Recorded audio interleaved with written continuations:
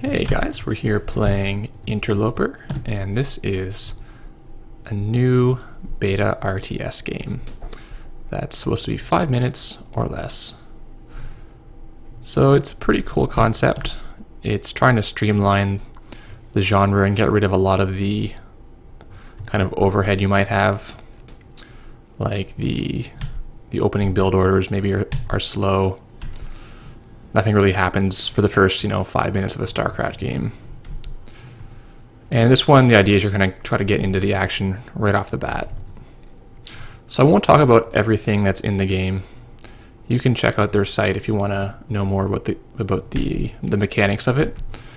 But the really quick overview is that it's territory control. This guy is your hero. He runs around and he can claim land for you. And he can claim the buildings for you. And the buildings... these make power.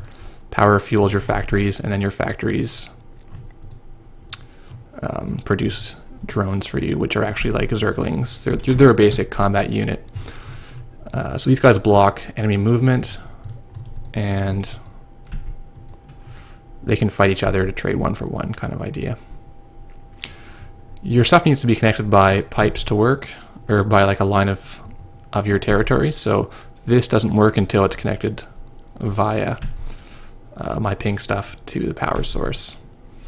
And you're trying to win by taking over 3/4 of the map, which usually just means crushing your opponent's production. Like right now, he's got no guys coming out. He's falling far behind, and he will probably lose by about 2 minutes or 3 minutes. So the more power you have attached to your factory, the faster it'll build, up to 3. So this is now producing 3 times as fast because I've got 3 power attached to it. So guarding your power is really important so they don't just walk in and take it over. They can't enter the space where your workers are, and I can't go in here for the same reason. But if I want to, say, go through here, I can use one of my guys to just trade off with this worker. Bam, they're dead, and I can move through and start claiming more territory. So you want to use your worker, or you want to use your hero guy along with a bunch of Zerglings to clear space. This is a wall. I can't move through it, but if I destroy it, then it'll rebuild in my color, which is pretty nice. So if you see down here, he's cut off my production here again, but that's fine. We're so far ahead now that should basically concede, but this guy, I've played him a few times. He goes to the bitter end. I'll usually concede if I'm far behind, but whatever. He's still trying to poke around and see if he can get any more inroads, but without any units, you can't actually go by even just one little guy here. This bar in the corner shows my progress towards winning the game. When my pink reaches these white bars, that's game. So I more or less just need to pin him in by putting dudes at every junction where he can move in, and then he can't get any more territory. So I'll talk a little bit about this since kind of waiting. This is a upgrade location. You can put your workers here and you can turn 2 guys into 3 different advanced units. So this is a defensive only unit. It cannot attack, but it has 3 hit points, so it can defend against 3 drones that come in and trade with them. So he's a good way to basically get value when you're defending. This is a sniper. Sniper is pretty cool. He can shoot line of sight, so the pink shows where you can shoot, which is a really nice little way to have visibility on it. And just pew, he'll kill a unit. He'll kill a drone, sorry.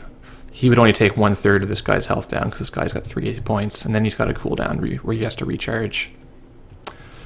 And one kind of neat feature is that you cannot tell him to hold fire. If he has a target, he'll just fire at it.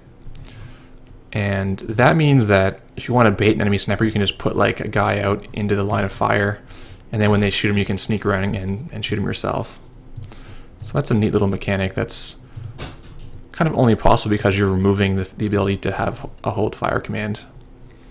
The 3rd advanced unit is called the Destroyer. He can just shoot things, so he can shoot the walls to break them down. He can shoot enemy drones, and he regenerates his 3 health, which means if you can shoot things and run away, you can recharge, and then you can come back, and then you can shoot more things. But he's the most expensive, costing 4 drones. So that's basically it for the game. It is about a 5-minute RTS. So he actually won 5 minutes, but I could have beat him a few minutes earlier because he was not very good. So check the site out if you're curious about any more detail. That's a good overview of what the game is about. You can shift click to queue your stuff up like usual. There's hotkeys like 1 selects your sentinel. There's a few things that aren't immediately obvious, but overall, if you've played any RTS, you'll find this to be very approachable. And maybe if you haven't played many RTS, then well, you're going to get crushed by anybody knows what they're doing. That's a fact. But you can play against the AI and maybe learn the controls or find a friend, maybe. Either way. So, quite a neat game. It's in the beta for this weekend only. I'm not sure when it'll be open for everybody, but it's worth checking out.